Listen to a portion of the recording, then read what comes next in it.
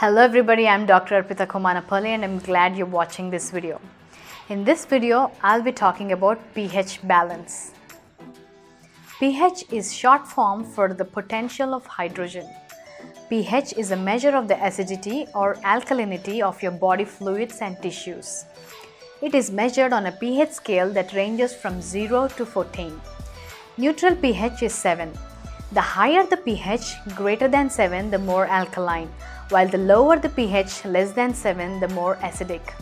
The healthiest pH level for the human body is one that is slightly more alkaline than acidic. Optimally, we want to keep our bodies at a pH of 7.36 to 7.45.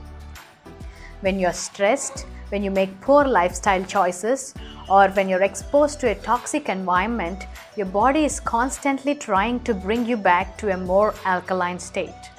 For this reason, the body starts pulling minerals like magnesium and calcium from your bones, teeth, and organs to neutralize this acid. Blood pressure, insulin levels, cholesterol, body weight, and immune system function are all influenced by changes in pH levels. When the body pH level becomes too acidic, your body is more vulnerable to different diseases like slow metabolism, obesity and inability to lose weight, high blood pressure, chronic inflammation, kidney and bladder conditions such as kidney stones, weight gain and diabetes, premature aging, weak bones, osteoporosis, bone spurs, fractures, aching muscles, joint pain, mood swings, low energy levels, slow digestion and elimination, fungal or yeast infections, chronic fatigue are all because of low pH levels. So, when the body pH falls below 6.4, the enzymes are deactivated, the minerals, vitamins and food supplements cannot be properly assimilated and the digestion cannot function in the right manner. Diseases can survive in an alkaline environment. So, bacteria, virus, mold, yeast, candida, fungus and also cancer cells prosper in an acidic low pH environment. Here are 5 ways to balance your pH. Reduce intake of acidic foods. Eat a diet that's lower in acidic foods or eliminate that from your diet. These foods include processed meats, foods high in sodium, processed cereal grains, fried foods, refined grains which include white rice, white bread, pasta, caffeine and alcohol. Eat an alkaline diet, and these foods which are alkaline in nature are leafy green vegetables like kale, spinach and wheatgrass, other non-starchy vegetables such as mushrooms, tomatoes, avocado, radishes, cucumber, garlic, ginger, green beans and cabbage. Consider raw foods. Uncooked fruits and vegetables are said to be a biogenic or life-giving. Cooking foods depletes the alkalizing minerals. Increase your intake of raw foods and try juicing or lightly steaming fruits and vegetables. Ideally, try to consume a good portion of your raw or only light cooked foods, as these foods can help supply high levels of alkalizing minerals. Also include superfoods like barley, wheatgrass and maca root. And also include healthy fats like coconut oil, virgin olive oil, and starchy plants like sweet potato, turnips and beets. The plant source of proteins such as almonds, beans are good choices to be included in an alkaline diet. And more citrus fruits, dates and raisins, which are also very alkalizing, help prevent acidosis. Apple cider vinegar, it may taste acidic but helps restore pH balance. Drink alkaline water. According to the Water Research Center, there is a lot of variation when it comes to the pH levels between different sources of water.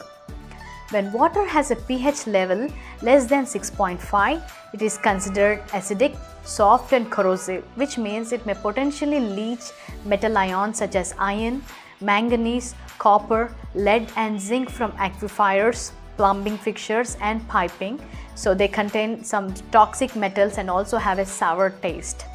The ideal pH for alkaline iodized water for long-term consumption is between 8.5 and 9.5. Adding pH drops, lemon or lime or baking soda to your water also boosts alkalinity. Distilled water is neutral with a pH of 7. Filtered water using reverse osmosis filter is slightly acidic with a pH level slightly lower than 7. Distilled water and filtered water may not be too alkaline, but as far as pH balance is concerned, they are still better option than tap water or purified bottled water that are more acidic. Maintain good levels of calcium and magnesium. These two minerals are of crucial importance for all the organs in the body.